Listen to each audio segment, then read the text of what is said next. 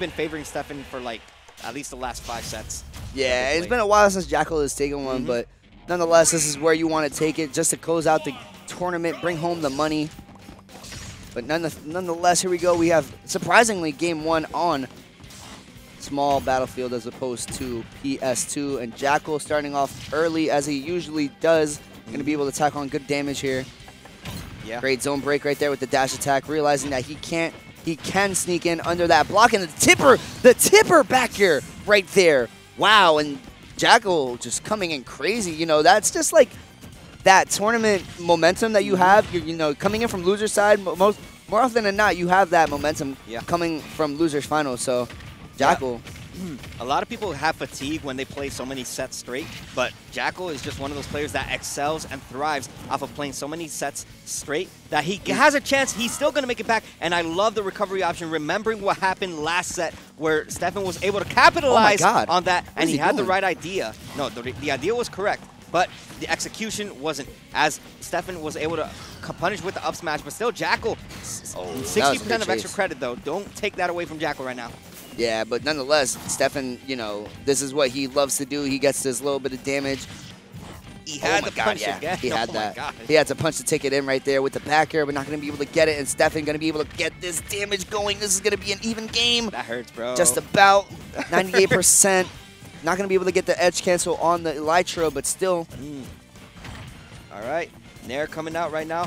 You see the back airs are going to be a game changer right now for Jakal if he's able to convert them, and he has been so far very consistent with all these back air confirms, and now he has the upper edge, has Steffen on his final stock, despite Steffen slightly starting to build up his deficit and make it ease. I think this is no jump right here, trying to go off stage with the forward air, almost had it too, but just barely missing it is Steffen, and Jakal still in the slight lead right here, gonna be able to get a forward air, and I think you have no pickaxe here. Oh my god, with the forward, the down air right there, and you have Diamond on deck. This is not where you want to be if you are Jakal. Oh my god, here we go. Oh my god, you're dead, you're dead, you're dead, you're dead, you're dead. Whoa. Oh my god, and he made an L in the process. It wasn't even just like the accidental L. Hold this L, says Steffen. Unfortunate way to go. It was, whether it was intentional or not, it was the perfect block placement, and it worked out. Nice L placement, man. Good stuff to Steffen. I mean, good stuff to Jakal too. He played that really well. But yeah, Jakal. Yeah, like we said, you know, Jakal came off of the fresh set, so Steffen's still a little cold. So once he got warmed up, he started playing really well. And now Steffen 1 game away. If Jakal wants any chance at even taking Fusion 102, he has to win 4 straight set games. Well, not straight. Well, straight, but he has well, not straight, but he has four games. 4 games, and Steffen only has to win this one. Yeah. So this is huge, and we're still opting to go back to small battlefield. Oh, well, not a bad stage, just very neutral based. But if Jakal is able to keep this momentum, we already seen him start this way in game 1. And it wasn't about how he started, it's about how the game finished, and it went in favor of Steffen either way. All right, but here we go, Steffen. Not going to be able to lose that stock with the up smash, but Jakal with a very big lead here in that second up smash, going to be able to close out the stock, and it is curtains for that first stock. And let's see what Steffen has on deck to be able to bring this back. Excuse me. Okay. But dash attack coming out, and once again, the fares are coming out from Jakal. I mean, he's been converting a lot more of his combo games, so, you know, he's making it look real easy so far. And now Wolf has 55% of extra credit racked up and still hanging on. He's gotten 79 uncontested and 93 uncontested damage. As I say that, though, Steffen's going to put himself on the board, get a little bit of damage of his own, trying to build up anything. He needs material. He has nothing to work with. No gold, no diamond, barely any iron to work with. Yeah, Jakal is doing a really good job of zone breaking the blocks right there with the F-tilt, realizing that he can break them with the F-tilt and dash through and break the zone with the dash attack, and doing a very good job of closing out that stock with the up smash. And great momentum being built up right now on Jakal's end. Yeah, that is such a patented Steve thing to do, where they place the TNT cart, just praying that the opponent gets back on stage, but nothing coming of it. Jakal playing a little bit more cautiously, holding on to that first stock of his, which he is yet to lose, and still tacking on damage like if he he's playing without a fear in the world. Yeah, and right now, Steffen is just spiraling and air dodging in disadvantage. You know, Jakal is just getting all these reads on all these disadvantageous situations that Steffen has been in, okay. and not going to be able to make it back with the the Fire Wolf. So here we go. Let's see what Steffen can muster up with these up tilts. Going to be able to get a diamond on deck, but still going to eat a dash attack for his troubles. Let's see. Going to get the forward air into the forward air. All right, and the back air, trying to parry that, and the tipper going to be able to close that out. And here we go. Game number 3 of the set. Great composure coming out from Jakal. Despite what happened that game 1, you know, he was just in it, and you saw him play at a whole new, different level. It just seemed like everything was clicking, and game 2 goes in favor of Jakal. We are running it back to small battlefield once again, and Steffen still has one more game to win. If he takes this one, it will be Fusion 102 going for Steffen, but Jakal does not want to make that easy for him as we get into it. Game 3 of what could be the final game of Fusion 102. Yep. And like you said, Steffen doing a great job of taking that game number 1, but right now Jakal with the great momentum that he has taken after taking that game number 2, and let's see what he could do. But Jakal gonna get a little overzealous and eat a couple up tilts and up airs for his trouble, but gonna be able to get the up throw into the back row. Wow, that's insane. Yeah, just catching the fact that Steffen was going to either build a block. It was more of like a 50-50 guess, but either way, Jakal was able to convert off of it and not get the stock yet, but still, he has that stage control until the up tilts and up airs coming out from Steffen, and we know him for that. We know this kid loves to camp, but if he finds the opportunity, Jakal will take full control, catching him, his landing right there, and good stock being taken from Jakal. That is a great way to start off in this game 3 and build up momentum. Yeah, he literally just caught him off the rebound, like off the heezy. Oh, but that was almost a true shield break setup right there coming from Steffen. Great recognition from Jakal, staying in the corner, realizing that I cannot get overzealous right here in the corner. And here we go, breaking the zone through the walls with the nair and actually ending up on the other side of it. Up air. Oh, gonna get the forward air into the up air. Nonetheless, here we go. Let's see what Jakal has in store for Steffen in this game number 3. Jakal just getting so much mileage on this first stock.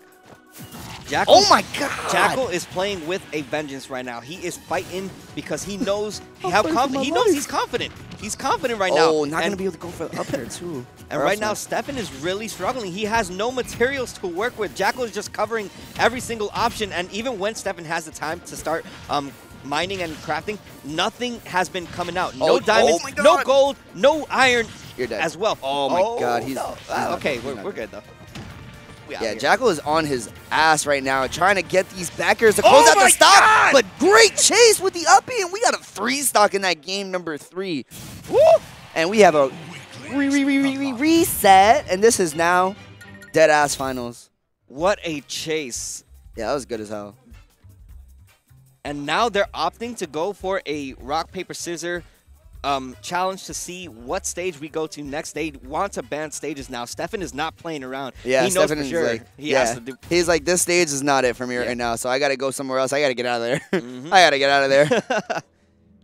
Definitely for sure, small battlefield is out of the question, but town and city is not. So we'll be seeing a different stage layout. We'll be seeing a larger stage, higher ceiling, and smaller side blast zones coming out. And that could be the demise for either character because both these characters just could kill off the side pretty easily.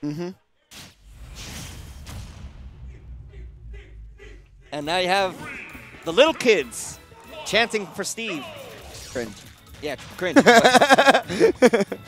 9 cringe pie being one of them. But here we go. As we get into it, game 1 of the grand finals reset. We love to see some resets, and we have people. Oh wow, we have the crowd behind me. Crowd. Look, we have a little bit of a crowd going, cheering Steffen on right now. But Jakal shutting them up with this lead that he has mounted right now. Coming into this game, number 1 of the bracket reset with the same momentum that he left this last set off of. Yeah, and right now all that damage has been worked up already. Oh my God! What are you doing in there? What are you doing in there? Crafting himself into the block is Jakal, as he still has a good lead to work with. The TNT crate right there. Yeah. And I love it.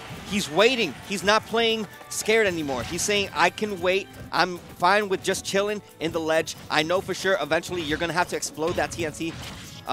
crate. So here we go. Yeah, Jakal right now Jakal, it seems like, it seems like he has really gotten the download on this set. But yeah, it's looking like he is just all over Steffen, and Steffen really just has no opportunity to get anything going, no materials, no advantage, nothing really. But right here, there you go, you're going to get the forward air out of shield. And that's really been the difference maker for Jakal so far against Steffen. He's not allowed him to get any material, as you're mentioning.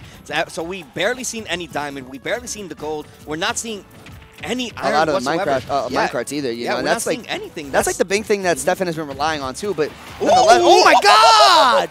Oh my God! He's on his. If you blinked, you missed it. You could call out Steffen for getting that beautiful tech, but he still ran into that up smash that Jakal called out, and now Jakal running away with this. That is 5 stocks straight. He has not lost a single stock since 2 games ago. 2 games ago, yeah. Literally the first game on the second game on small battlefield, and that's why Steffen was like, yeah, I really got to get out of there. But nonetheless, Jakal was bringing that aggression on Town and City too. He's like, all right, you want to like pick a different stage? I'm still gonna be on your ass. I'm not letting you like build. I'm not letting you get these materials going. And right now, Jakal is just on his case, realizing that as long as Jakal is just on that, and oh my God, another 3 stock. That's back to back. 6 straight stocks coming out for Jakal, and now all that momentum build up. You have a small crowd in the background. This is the download. This is huge right now. Jakal has been waiting for this moment to be able to finally put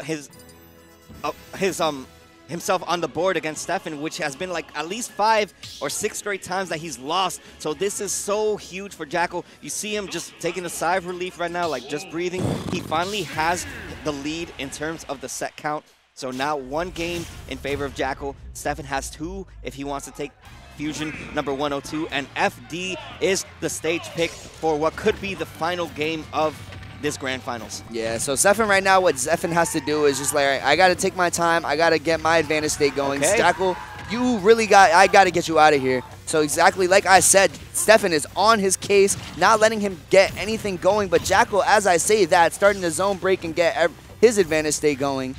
Yeah, and this is for the first time you actually see Steffen having the upper edge over Jakal. Jakal's usually been the one that's been responding with all the damage to start off, but now Steffen finally being able to craft, finally getting a little bit of damage going in his favor, and now getting a little bit of hits here and there. Still has the upper edge, gets the trip, but nothing coming of it for Jakal. Yeah, and right now Jakal just needs, oh my God, and the big hitbox of the TNT going to be able to close out that stock, catching Jakal going air to air with it, and this is where you want to be if you are Steffen. Getting a little bit of damage, and you still got a little bit of materials to work with too. Yeah, and that's going to be crucial right now for Jakal. He wants to get the stock as soon as possible, but oh my God, opting, knowing that he was in a shield poke position, opting to go for the up smash and catching Steffen in the air, and even though the 9% of extra credit is there, Jakal getting a little bit of momentum riding, and he could bring this back because we know Wolf for a lot of combo game potential. Yeah, Jakal's doing a great job. He's like, all right, I can't. He's like, Wolf really doesn't have the best out of shield to counteract this these up tilts or these jabs on my shield, so I'm just gonna get out of there. I'm going to realize I'm going to get my opportunity eventually. So let me just get out of there and let me get my stuff going. But great stuff to Steffen right there. Going to get the landing up air. Going to get a couple up airs for his trouble. And going to get the rebound off of the block with the minecart, but not going to get anything off of it. But here we go. We're building the wall. Yeah, Jakal just being 1 step ahead of Steffen right there. That could have been really solid right there for Steffen if he was able to convert anything off that rebound. But still, Jakal, it seems like he's finally figured something out that most people probably haven't about Steve. The up smash not going to be enough, but that's damage being built up, and we have a gold and a diamond on deck for Steve, and at any point in time we could be seeing that come as a factor, but Jakal not going to make it easy for Steffen so far. Yeah, Steffen doesn't really, like you said, like time and time again earlier during these sets, Steffen doesn't have a lot of materials to work with. I think this is no jump on this situation either. Great read right there too, realizing that Jakal was going to overshoot the ledge. He's like, all right, I'm on you. All right.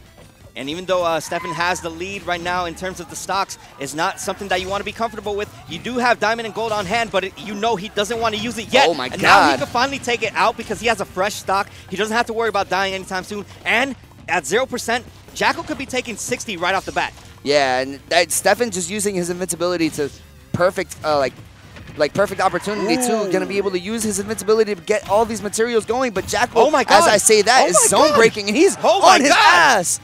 And Jakal has racked up all the damage that he needs, and now he's in a favorable position. He's going to use that block to his advantage to get the rebound, but nothing coming of it. 105% the back air. It's going to be enough. Wow. And Jakal, 4 Great stuff. 4 straight games for Jakal as he takes it over Steffen in the first time in what seems to be such a long time. The crowd is popping off in the background, and we love to see a good redemption arc coming out from Jakal, making the character development actually go in his favor. Yeah, and the way that he was just playing, he literally just had the download after that game 1 in grand finals. He was like, all right, I'm gonna just take it slow.